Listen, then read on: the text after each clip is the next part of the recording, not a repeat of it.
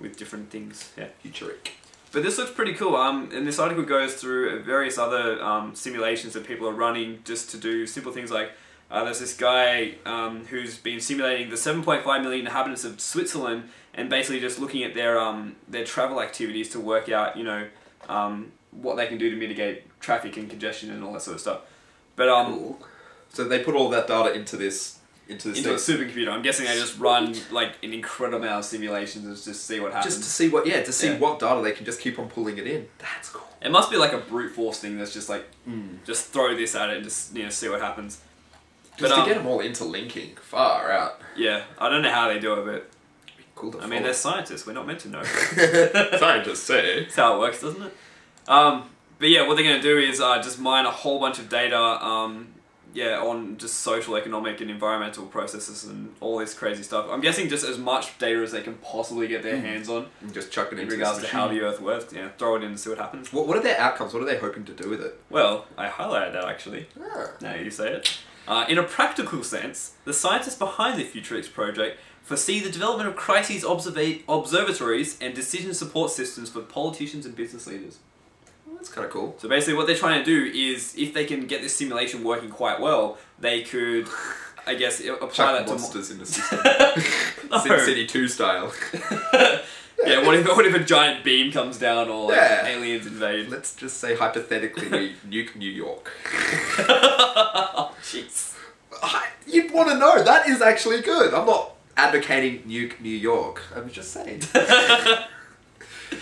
I'm not saying you should be under the bridge at this time and you'll be you'll have a perfect view into the president's office. You know, if you take a sniper there. I can't say that. Totally illegal. Totally illegal.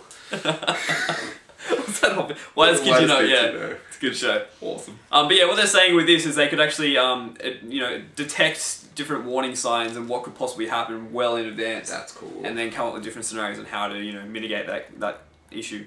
But what I actually wanted to talk about with that too is, my little sticky, no, it will open.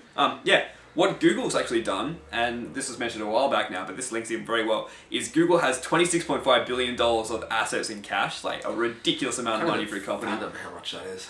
And I'm pretty sure they're just at the moment, they're just like, we don't know what to do with it, just grow it. So what they've actually got is they've set up their own freaking trading floor.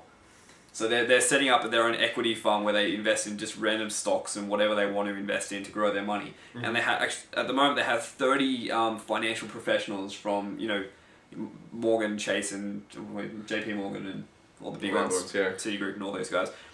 But I read that a while ago and I was like, oh yeah, cool, that's awesome. But then I read another recent article that actually said, imagine if Google combined their search data with their financial data to predict where the market's going. That's just awesome. That's the killer thing right there. And I would not be surprised if they're already doing that, just not telling anyone. Oh, they have to be. They have to be doing that. Because there's been stories about them before of using just simple things like using their search inputs to detect where the flu is and where it's spreading. Like even the what's the big one that broke out? The bird flu. Avian flu. Yeah, avian flu or H1N1. What's that? That was the same thing, I think, wasn't it? I think so. I don't know.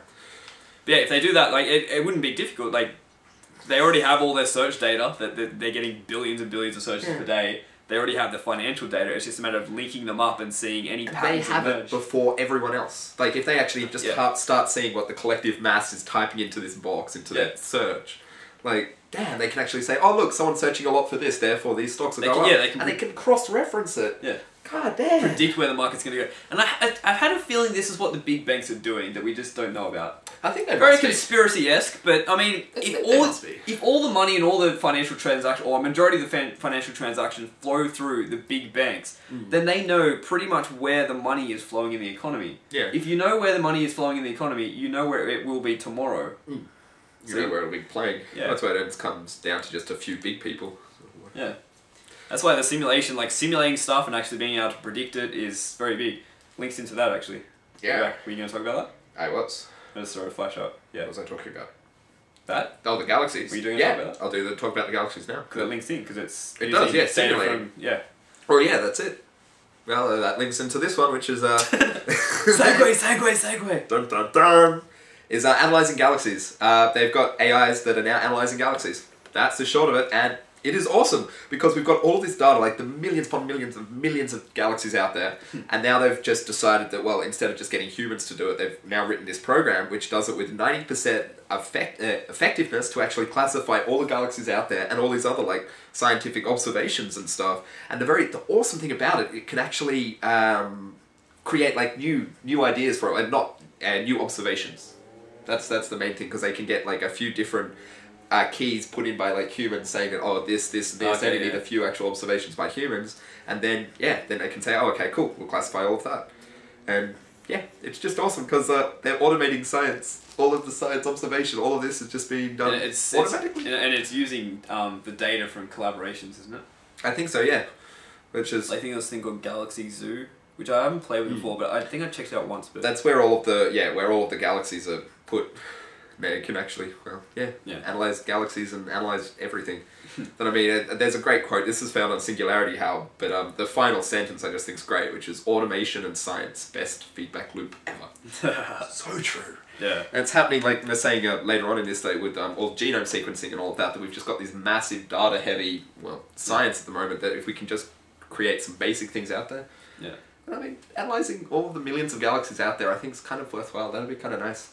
Especially if they make it online. I'd like to be able to search universal map of where everything is. Yeah, and what the galaxies are made up of. How do they map it though? Do they have like a 3D sort of longitude, latitude, and I don't know. something? I think they've got all different classifications of galaxies. It almost needs like a 5-dimensional or 4-dimensional. Well, I'm not sure if they're actually plotting... Oh, they'd have to plot where it is. But I think it's more about what it's composed of and what type of galaxy and stuff. Yeah. And then, so that's kind of cool. How cool would that be? Google Universe. Oh, yeah. You zoom in, you see everything in real time. Well, you could do it with... I mean, like, we look at the... you look at the computational power now that, I mean, this would be fine in, like, say, about 10 years, 10, 20 years. Yeah. You look at if Moore's law continues... Yeah, sure. You can just compute it on the fly. We'll have all the stars, everything in the universe just mapped. That's kind of cool. Like, that's the end game of this, is that you can look at any star, look at anything and have it totally mapped, have all of the... You know what its composition is, you know how far away it is. Well, can we see everything? I don't think we can. We can't, no. But what we can see, and then it's just about pushing the limits there, because then anything we can see, we've got it mapped. It's kind of cool. Yeah. Every star. It's pretty nice. I'd like that. Could point my phone at it instead of just getting the constellations. I'd like, tell me about that stuff.